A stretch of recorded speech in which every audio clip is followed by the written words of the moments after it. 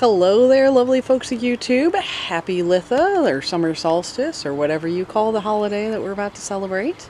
I am filming this very close to sunset because it has been very hot here. Very hot. It was about 92 today, which isn't like as hot as it could be, but we're also having what the meteorologists are calling a flash drought, which is where we've had no rain for 2 weeks and there's no rain scheduled for the next week. The lack of rain plus the high temperatures are making things dry out exceptionally fast, which means that the plants are suffering. So you're going to see a lot of crispy grass and a few other dry things. But anyway, we're going to do just a really quick tour because we're losing the light. This is the first time of day it's been actually comfortable enough for me to go outside because I don't do well with sweating, so not anymore anyway. So let's get to it. So first off, you can see, let me see where I can see this here. So the bird bed is actually filled in. Echinacea's blooming, the monarda's blooming, blueberries are done. I never actually put the bird netting up. I got a decent amount of blueberries off of them from the birds regardless, because they were mostly going after the mulberries at that time. They like those better. So anyway, you can see my hose is just a mess. I haven't even bothered to wind it back up again because I'm using it everywhere all the time. All the time. Buckets out, like it's hot as hell. So raspberries are basically done and not looking very happy, but that's because after they fruit they always die back. So that's a normal thing. You can see there's like the new canes are doing okay because these are the ones that will fruit next year. So veggie beds, though, are loving this. They've been getting the most water. I've been doing the most watering with them. Trying different things. You can see I put pole beans on the supports for my tomatoes, and so far that seems to be working well. Tomatoes are not impacted in the slightest. I got a bunch of flowers. This is my cherry tomato, which does have, where are you at? There you are, little baby tomato on it. And then these other four are big oxheart tomatoes, and they haven't quite made any fruits for me yet, but you can tell by the flowers it's coming soon. It's coming soon. So, and then of course I have that's a little calendula there. I've got zucchini. You can see there's a couple little baby zucchini starting in there. Borage over here getting ready to bloom. This is the datura plant that has just kind of popped up in the middle here. You can tell we're getting close to sunset because that is also blooming and also made a whole lot of cool little seed pods for me. There's a second little smaller datura here, and then in the in-between is like Swiss chard and carrots and eggplant and peppers and fun stuff like that. One very cool thing that I've noticed, let's take another look at that datura leaf. See all those holes in the leaf? That's caused by flea beetles. The flea beetles like to go after the nightshade family plants, the tomatoes and peppers. Usually they go crazy after my tomatoes, but you can see my tomatoes don't have any holes. For some reason, the flea beetles love the datura more than anything. And the datura doesn't seem to be bothered by it all that much, other than the fact that the leaves are a little more unsightly.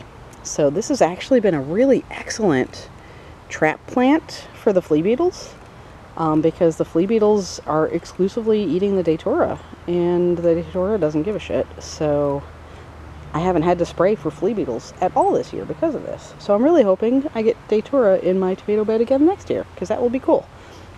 Alright, anyway, moving on. This bed here, you can see I got a little pumpkin here. There's another one on the other side. We'll see whether I actually get a pumpkin off of these or not. This is a pumpkin that I just grabbed the seed from at the grocery store that I really like because it tasted good. Other stuff in this bed is broomcorn, which I know I've made a video on before. I'm planting that again. And then along the edges here, there's some smaller ones here, but there's more on the other side. That is actually, I want to call it sorrel, but that's what they call it in Jamaica. It's Jamaica, or the hibiscus, the hibiscus that you use for making tea. Like, yeah. So I'm trying my hand at growing those. And then along the north side here, we have some cucumbers that are starting to grow up the trellis, and interspersed in there is the physalis, which is starting to make the little fruits there. That's also the Cape gooseberry is another name for that plant. Choke cherry. This bed is kind of in a weird interim phase. So you can see that the lettuce that was in here is bolting because it's now gotten so hot. Radishes actually need to be harvested, which means I'm going to have to figure out what I'm going to plant in the in-between there. There are some other plants here that still need some time, like this one right here. This is a leek, so this is going to continue to grow over the summer and hopefully be ready for harvest in the fall. I also have some, this guy right here is dill. There's dill planted in there as well. And then of course the parsley, and my peas actually haven't even flowered yet, so I don't know if I'm going to get any peas this year. Oh, I say that and now I find a flower. So there's my first flower from the peas. So we'll see how many of those I get. Strawberries, of course, are loving it. They've been sending runners all over the place. Just look at how many runners are coming off of this one strawberry plant right here. So I'll have a lot of strawberries in this bed next year. Which is good because this bed over here, this is one that's gotten really hit hard by the drought, you can see. It's very crispy looking, so I'm going to have to run a sprinkler over there soon. Apples are appling. There's my apples growing in there. This is the Arkansas Black. This one always has been a better producer than the other one. But this one has a lot more apples on it this year than last year. Last year it had 2. So this one is the, get a better lighting there. That's the Albemarle Pippin. So this one's got probably a good 25 apples on it, which is actually about the same as the Arkansas Black this year. So that's really cool. This was a gift I got from a friend. It's a bunch of firewood. So it's out here starting to dry in season. I'll get an axe and split it. So I'll have firewood for the fire pit and the fireplace soon.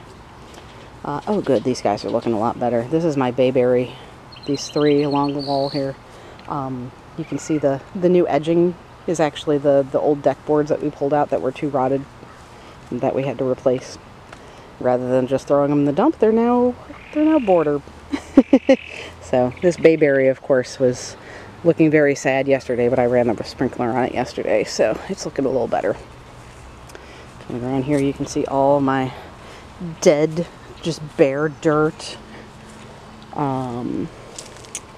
This is an area, oh my gosh, look at that. That hydrangea is looking very sad back there. I don't know if you can see it all that well, but see how its leaves are just kind of drooping down like that? That means I need to run the sprinkler back there. So that's going to be my next place to run the sprinkler, is right over there. We have blackberries starting to come in, so that's exciting. I see you hiding under there. I bet you this one's actually ready. Maybe? No, it's still got a little bit of tightness to it. Give it another day or 2. So, oh, that Monarda is looking really dry over here too. So this is a spot that needs a sprinkler for sure. This spot did get a sprinkler yesterday, so the stuff in the pots is looking a lot better. It was looking very sad yesterday. You can see I'm starting to make some progress with the weeding. Not fast enough to keep up with the weeds, but I'm trying. This is just a tricky spot where a lot of the plants that I put in here haven't really filled in, so. And some of them are just like being cut down to their prime. This one right here, my blue vervain. I have this one little flower on it. I had another stalk right here. It got snapped off when the guys came to service the heat pump. So, but the agrimony really seems to like this spot. It is blooming like crazy right here. So I'm gonna let the agrimony fill in a little bit more. The mugwort is like way back there in the shade and not doing as hot. So I'm actually going to bring that forward. I'm going to dig it up and bring it out where it can get a little bit more sun, and hopefully it'll do better next year. Oh, the soil is still a little damp over here. That's good. That's good. So, and then, oh, nope. There was a bird there getting some water. The birds always come here for water. Oh my gosh. My pond water levels have been dropping like crazy. So, let's see, I've trimmed back the meadowsweet here. Well, let me see, how much have you dropped? Yeah, so that's dropped about 1.5 inches since yesterday, which is crazy. That's crazy. But anyway, fish are doing okay. I'll have to come out. Maybe tomorrow I'll come out and just give it another spritz to refill it. Everything else is doing well. You can see there's still some flower stalks on the meadowsweet. I cut back a lot of the ones that had started to go to seed, but I'm leaving a couple of them. Blue angel hosta's blooming. This one will be later. This rose is getting ready to bloom again. Look at that. That's my ebb tide rose. Ugh, step over that one. Look at that. So that's got some new buds on it. And then of course these were the first spring buds right here, making some hips. So, and I have a mimosa tree back there. God bless it. I'm gonna have to dig that thing out, otherwise it's gonna be a pain in the butt. But yeah, very, very dry out here. It's so dry. So, yeah. I don't even know what else to say beyond that. Like, it's been a struggle just to keep things watered. So, didn't I move?